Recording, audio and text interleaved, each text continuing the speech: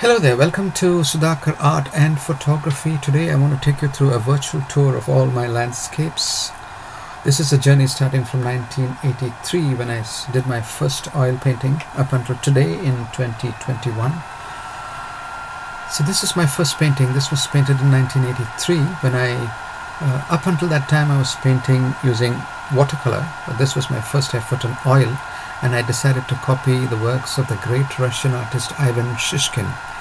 Ivan was one of the prolific painters of his time. He was a master of landscape painting, and the manner in which he depicted trees and the effect of flow of light through those trees was simply astounding. I was blown over by the talent of this great master that I decided to copy his paintings, to learn that technique, to try to reproduce some of his works. And during that time when I was just 23, I thought if ever I become an artist, I should be able to paint like Ivan Shishkin. So let me show you his original painting. This is Rain in an Oak Forest, and you can see what I mean in the manner in which he has created the effect of something that looks like a mid-morning sunshine, the mist, the drizzle. You can almost see it, you can almost feel it. It's almost like being there. That's the effect that Ivan Shishkin creates in his landscapes. My next painting is also a copy from a great Russian artist, Ivan Aizovsky. Ivan Aizovsky was considered to be the master of the seas. The way in which he depicted seas, the ocean, the waves is amazing. And you can see that here. This is my version of one of his timeless masterpieces called Battle of Sesame, where Russian soldiers fought off their enemies. This entire painting is illuminated by this single blast here, and you can see a shipwreck, some sailors trying to reach out for help. There's a little rescue boat here, there's some massive ships here. It's the dead of night, you can see the full moon, and this entire painting is a kind of event that's frozen in time, maybe for a few seconds, but that's how he managed to create that effect. Let me show you the original and you'll see what I mean when I said Ivan Aizovsky is the master of the seas. These are paintings that are still available in the Russian Museum, and you can actually see the originals. It's simply breathtaking. Here's the next painting I did as a copy, again from Ivan Shishkin. The original is titled Mast Tree Grove. It is the forest where Ivan lived very close by. He used to go for walks, and he used to copy these stunning forest landscapes that he used to see. This is a summer time in the Russian forest where the creek has almost dried up. You can see the fence passing through this creek. You can see the sunlight actually flowing in through these oak trees. The effect it creates on the floor as well as on the trunks. You can actually see every leaf, every blade of grass in his original. Let me show you what I mean. So you can see how amazing this original is. Here's one artist who probably is less known in the West, but I personally think he's one of the greatest landscape artists ever to walk this earth. So you can see all the finer details on this painting. It's sharper and more detailed than any photograph can take. That's the effect that Ivan Shishkin managed to create in his paintings.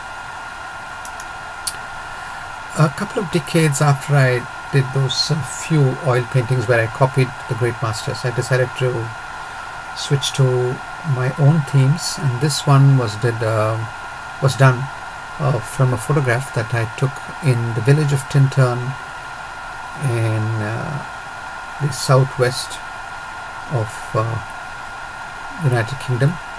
This village is famous for its old abbey that stood during the 16th century.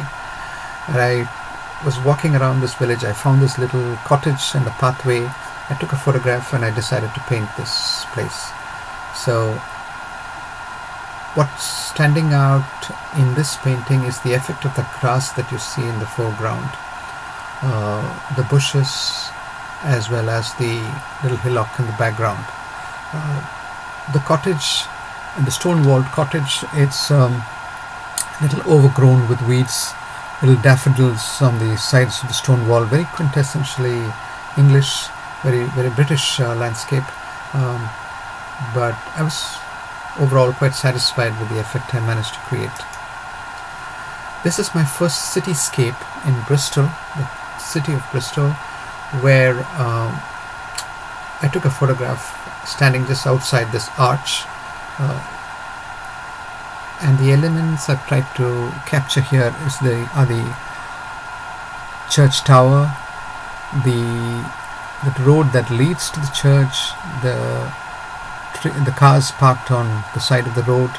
There's an old gentleman here enjoying the sunshine, reading a book, with a couple of youngsters taking their dog out for a walk. There's a lady here who's pushing her pram, and there's a jogger here trying to get the best out of the good days that we get here in Bristol.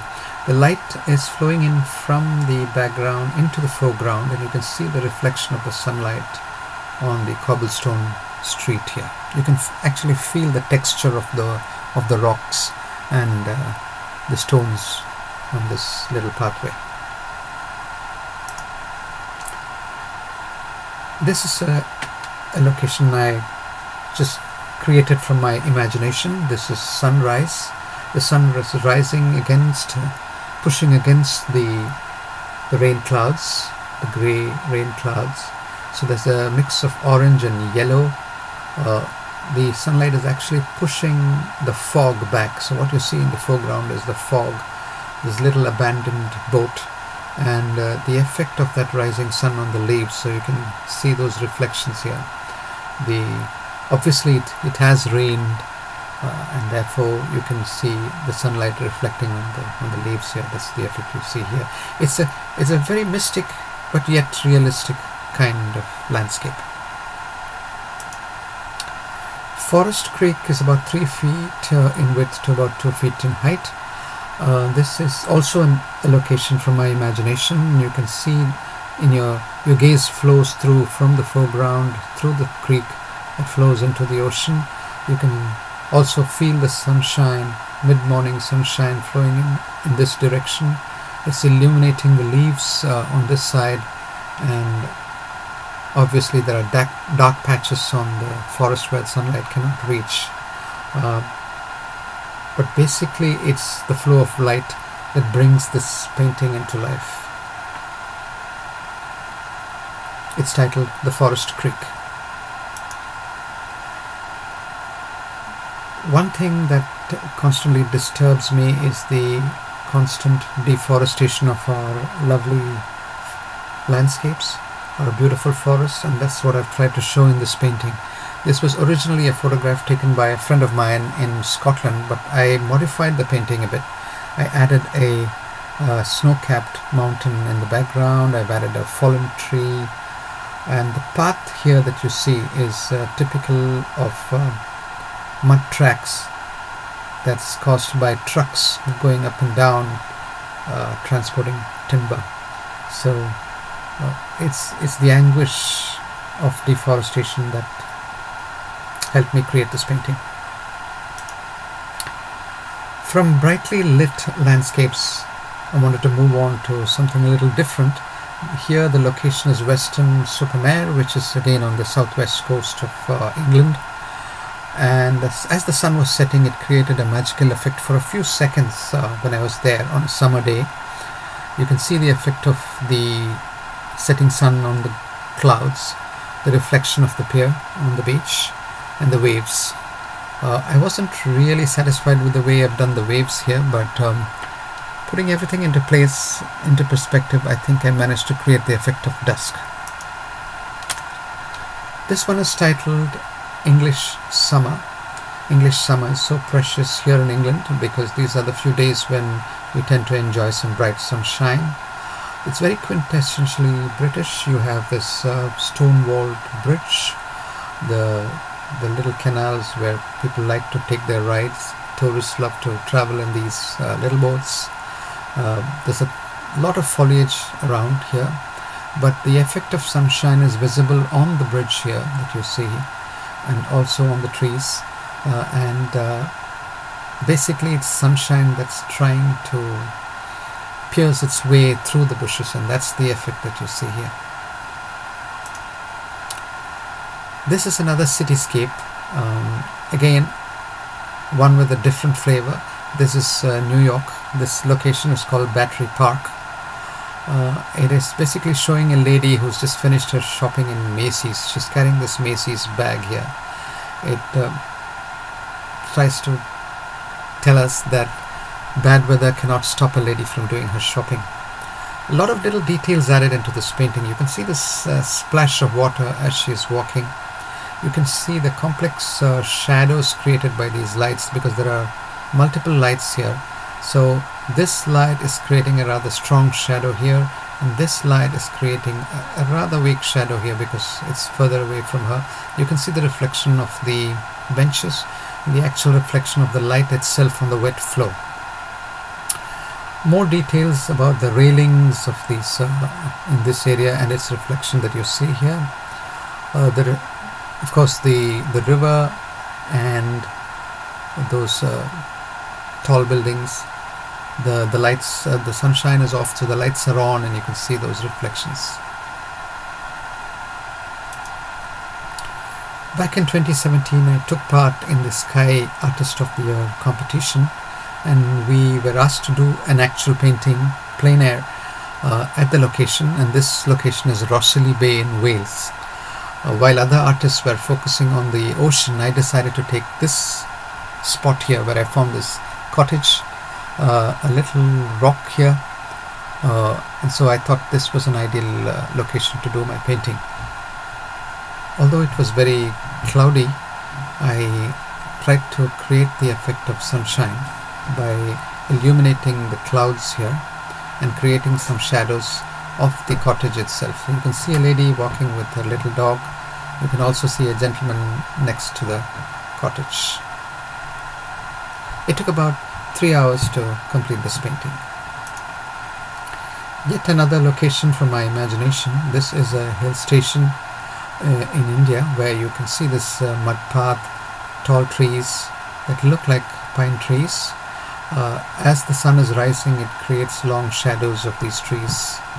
You can almost feel the effect of dawn. Here I've used acrylic and not oil, and what I've sneakily added to this painting is a little exotic bird here. Santorini is one of my favorite works. This is from a postcard that I managed to pick up while I was there on a vacation. You can see a lot of details in this painting, which is about 3 feet in height and about 18 inches in width. You see the old lady in the foreground, her dress, the wristwatch she's wearing, her apron, the balance she's carrying, the polythene bag, and some leaves here, and the fruits and vegetables that she's trying to sell. There's a local here who's busy doing his errands, and then you have tourists walking around here. There's a dispensary here, a lot of bougainvillea flowers, railings, steps, and you have all the elements that make it look like a Greek island.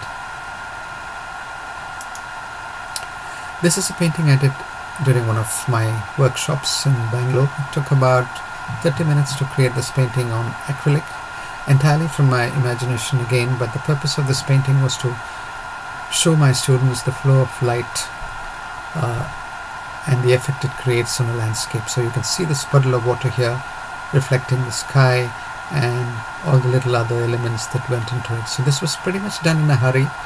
It didn't take more than 25 minutes to complete it, and I was talking through the painting to explain how everything is done. I've used a 2-inch brush here, and using bold strokes I've created the effects of trees and bush that you see here.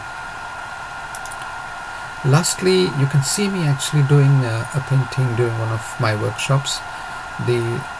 This painting was again a demonstration of how you can create some effects using brush strokes. And as you can see, there's a strong wind and the tree is blowing in that direction. But this is a kind of a barren landscape with grass and rocks and a little puddle of water that's reflecting the tree here. It's again the setting sun against the blue sky. So this is basically summarizing my journey up until now, and I hope you enjoyed watching my landscape paintings. Thank you for watching.